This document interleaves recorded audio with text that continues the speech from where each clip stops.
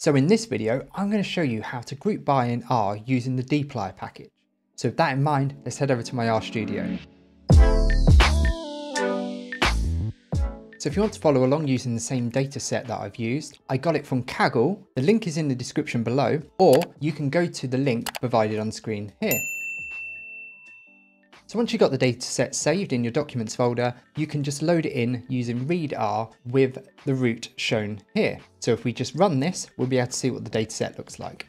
So as we can see, some of the data set has quite a few NAs in different parts of the actual rows of data. Now, because there's going to be certain data points that we're just going to be using for this particular group by, then it's best to remove any rows that have got NAs under that part. So what we want to do is just clean up the data set a little bit, and also make these column titles a lot more user-friendly in R by adding full stops between where the spaces are. So if we go back, so to replace the column spaces with full stops, what you need to be able to do is create a change of names to the columns. And how we do that is we set names and then in brackets the data set name that we've created.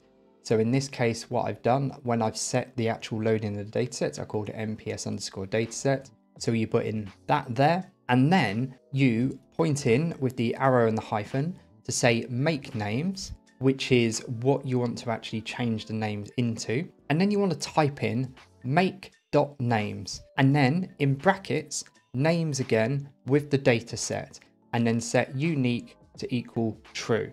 This one then change any spaces in the column titles with a full stop, so it's a continuous string. So the next thing we need to do is remove any columns with NAs in them. And the best way to do this is to pick a particular column that you're going to actually set the removal of any rows of NAs. So what I do, I set the same dataset name because I want it to overwrite the previous dataset. And then I've put the dataset name, and then within square brackets, you want to be able to put is.na, and then within that you put what your dataset name is, and then $ and the column, which in this case is brand, and then close bracket under that, and then do a comma, and then that will remove any rows that have NA on them under brand. And then the last thing we need to do, because we're going to be using a date, at the moment the date is not set to a format that we can use, it's set more as a string than an actual date format. So for us to be able to look at the min and the max of the date, we need to be able to format that date into date format. So to do that, you need to select which column you're going to be using. And in this case, we're going to be using date of survey, which I've got here. So you use your dataset name, and then you set which column you're going to change to. And then you do your arrow and your hyphen to then write out your formula. And then here we do as.date.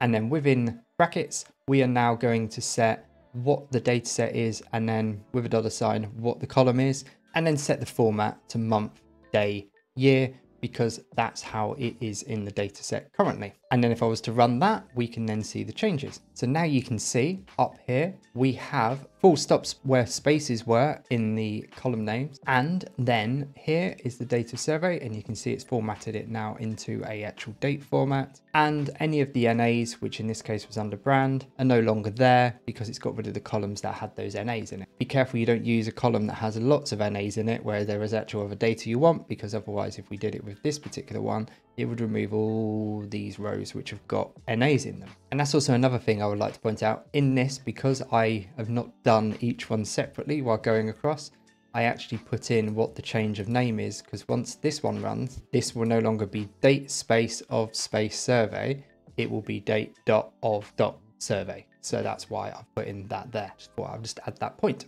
So now we have our data set all nice and clean. Now we can install the dplyr package. So now that's installed, now we can start doing our group by. For this particular group by, I'm going to create a group that is based on the number of responses on the survey, the min and the max date of the survey, and then also the mean recommended score. And to do this, so for the new data table, I've set it for group _by _NPS.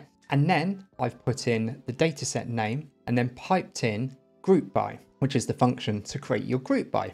I've then used the column original customer tier code, because that has different customer tiers that we can use to see different results for the min and max of survey and then also for the average recommended score. And then once that's been done, then this is where you pipe in the summarize to be able to summarize the data that you're grouping by, which in this case is the customer tier code. So to get a count of the number of responses, I'm going to be counting the rows. And to do that, you want to type in what you want to call your column. And in this case, I'm calling it number of responses, and then equals n in brackets. And then that will do a count of all the different rows in that particular data set against those particular tier codes. And then do a comma. And then I put in for my next column, min date of survey, and then do equals, and then do min, and then use the date of survey column that we converted into a date. And then we go on to another comma to do another one. And this time we do max date of survey. And that is just the same layout as the min date survey,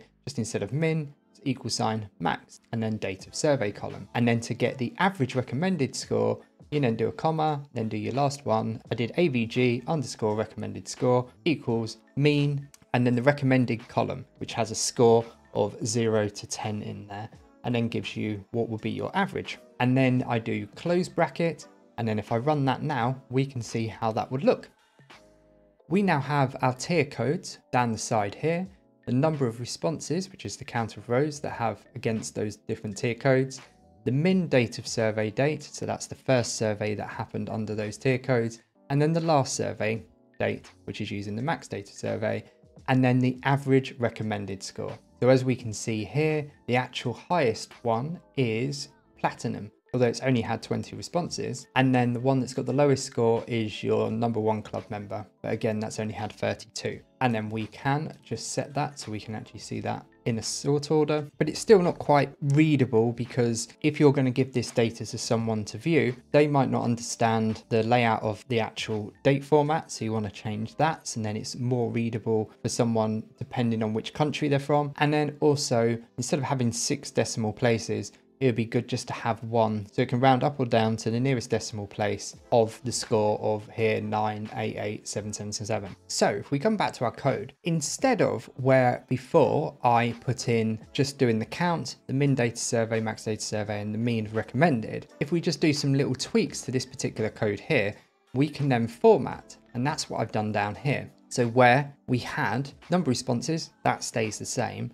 But where we've got the surveys, we then include before the min and max a format, and then within that we set to day, month, year, and that's doing day and then 3 letters of the month and then year. And then for the average recommended score, to get it rounded to 1 decimal place, instead of just being mean recommended, just before the mean put round, and then in brackets after the recommended, you put a comma and then 1, and that means 1 decimal place. Obviously, if you wanted 2 decimal places, you can put 2, and if you didn't want any decimal places, you can put 0. Then you do a close bracket, and then if we run this, we'll then get a formatted table. And as we can see here, we now have day, actual month name, and then year, and then we've got our recommended score. And if we just change that, we can now see 9.1 and 7.4, the score in a more readable format.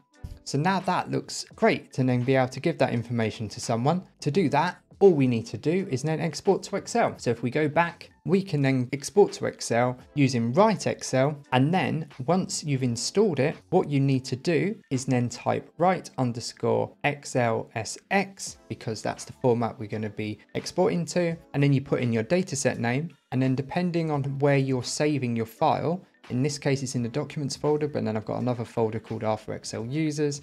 So I've set R4Excel users and then // and then whatever you want to call your particular Excel file. In this case, I'm going to call it group_by_NPS, and then put dot and then XLSX, because that's the format you're going to be saving as. So if I run this, and then if I open up the Excel file that's been saved, we can now see we have the same data all nicely laid out and exported into Excel. So I hope you found this video useful. And if you did, please give a like and subscribe, because it really helps out my channel. And if you want to carry on your analytical journey, you can check out these videos over here. And as always, until next time.